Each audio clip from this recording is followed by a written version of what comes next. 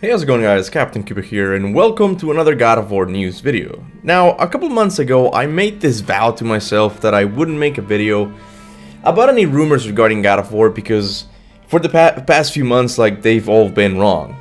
But here I am making another one of these videos because this time, I get the feeling that God of War Ragnarok is almost done. Now, take everything I say here with a grain of salt, but let's talk about this. The first thing we need to talk about is a number of Santa Monica employees apparently announcing that this is their last day or something. The only one that comes to mind at the moment is Melissa Smith, who was a former artist at Santa Monica Studios, and a few days ago she announced that was her last day.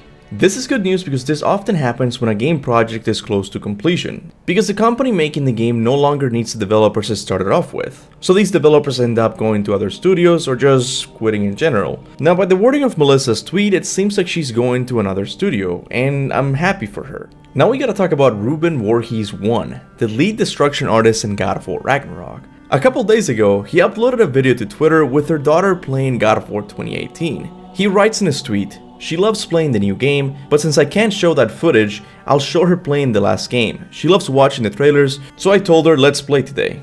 Now the first thing people find interesting about this tweet is that Ruben is playing God of War Ragnarok at home. To me, this is not really important because developers are often given unfinished games so they can work from home or at least play them so they can know what to do better next time when they go back to their office. The interesting thing here is that he's tweeting about it. Developers don't often do this, which makes me think Ruben is just trying to create some hype around God of War Ragnarok. Lastly, we need to talk about the actors/voice actors of God of War Ragnarok. This all started with Ryan Hurst, the voice actor of Thor in God of War Ragnarok. He posted a picture of him challenging Kratos to a fight or something. I believe Christopher Judge also joined by tweeting something that said, "I can't wait for you guys to see how calm and reasonable we are." And lastly, we have Sonny Soljic himself, the actor who plays Atreus in God of War Ragnarok. He posted an Instagram story that shows him wearing a hat that's used to record dialogue in games. This is really good news because this is not a mocap suit. A mocap suit is used to record the footage you see in cutscenes. This one is just for the dialogue. So it's very likely that he was just recording optional audio segments in the game, like the optional conversations he has with Mimir on the boat. All of these tweets are a good sign that not only God of War Ragnarok is going to release in 2022, but it's also very close to being completed as well. This means that we should get a God of War PlayStation State of Play very soon.